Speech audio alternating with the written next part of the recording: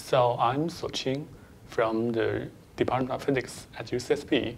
So I'm mainly working on the theoretical astrophysics. So basically, what I'm doing is that I want to study how our universe will evolve. So that's a key problem.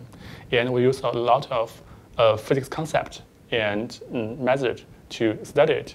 We may use computer simulation to simulate the process of how our galaxy form, how our star form, such like that. So when I look at my simulation data, and I use a color scheme to represent the magnitude of magnetic field in my simulation. And the tension just looks like the tension in Van Gogh's picture, in Van Gogh's masterpiece.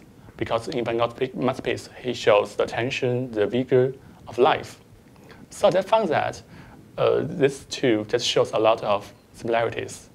And also, Van Gogh, he wants to like to use some colors that has a very strong contrast. For example, the blue and yellow. And that also fits my pieces very well.